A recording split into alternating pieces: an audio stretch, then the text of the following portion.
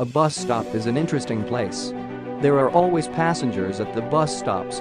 During peak hours there is a huge rush at the bus stops. I go to my school by bus.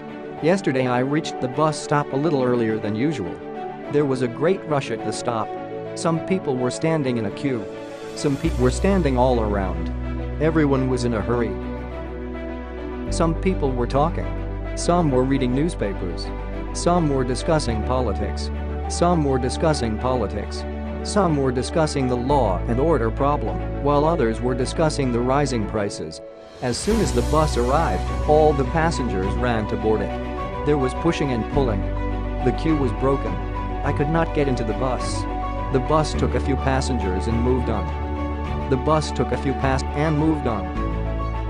After some time another bus on the same route came. It was also packed. Somehow, I was able to get inside the bus. There was no place even to stand properly. I got down after 4 stands. I have to face this problem every day. Buses are always overcrowded during peak times.